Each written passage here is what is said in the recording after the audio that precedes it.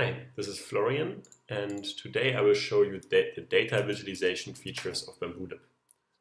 First, we show the user interface, and I'm interested in the survived column. So I have a look at it and I see, okay, it's only two values, 0 and 1, 60 to 40, so I can just change the data type to Boolean.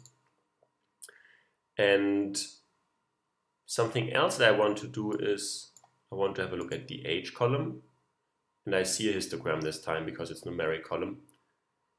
And I can rebin the histogram. I can even have a look at outliers, and the histogram will be able to zoom into this.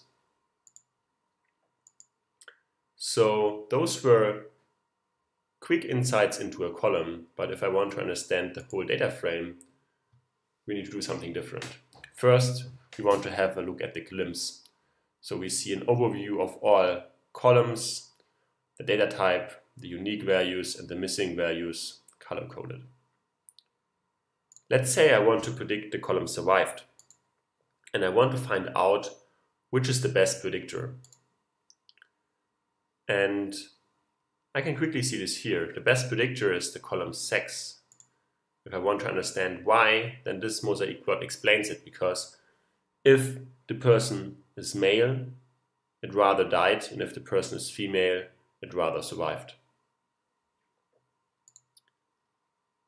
Also, you might be interested into patterns between columns, so predictive patterns between columns. And for this, we have the Predictor Patterns tab.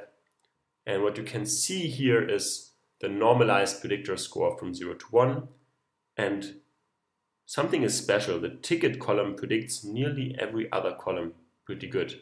And if you have a look at this, we can drill into this and see if you know the ticket, like a ticket ID, then the fare is always the same. So there's no spread in fare. That's interesting. So I want to save this analysis for later. So I just copy it into the next cell, and I have this saved here now. And something is special about this plot function here, because you don't need to specify the plot type. So you can just change, for example, here from age, you can change so that you want to visualize age and fare. And what you see here is you see a hex bin plot. You can also rebin the hex bin plot. And you see that most of the values are actually in a very low range of fare. This is where most of the values are, and around 20, which you also see due to the marginal plots. Therefore, the hex bin plot is a better choice than the scatter plot, which has the problem of overplotting. So those were some quick visualization features. The next time I will show you how bamboolib works on big data with 1 million rows, and I will show you some more advanced transformations. See you then.